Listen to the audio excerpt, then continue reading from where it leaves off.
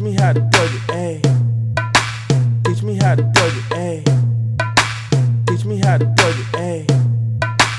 Teach me how to thug it, ayy. Teach me how to thug it, ayy. Teach me how to thug it, ayy. Teach me how to thug it, ayy. Teach me how to thug it, ayy. What? This is a Larry production. Yeah. My nigga Larry on the beat. What's going on? My name is Nguyen. I run my production company, Yellow One Productions. I am a director, editor, videographer, whatever you want to call me, utility man. That's me. We loud like it's hooked up to a big amp, blowing in your face, put my hands around your waist. Ram me, then I slam me, run that pussy like a race. Doggy like Snoop, murder was the case though. Battle Caliente, Nguyen with my pesos.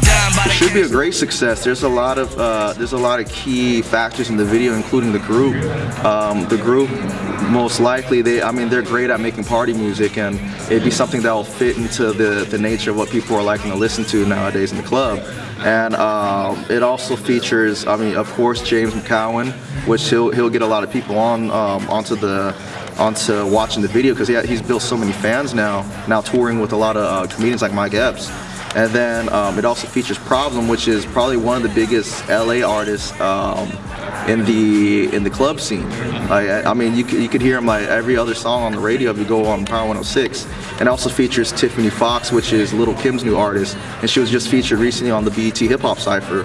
So I think all those factors will play into all the star power that's on the video, and that'll hopefully boost up the attention of the video. Without trying, I ain't got a rap, got a ball player nigga in the trap. Red car black is all that I attract. As a matter of fact, pull up, Panamera, mad back, my sling, hold 100 bands, can't imagine. I'ma throw this money, I need you to shake some. Look, I'ma take your money and then I'ma shake some. Look, I'ma throw this money, I need you to shake some. I'ma take your money and then I'ma shake some.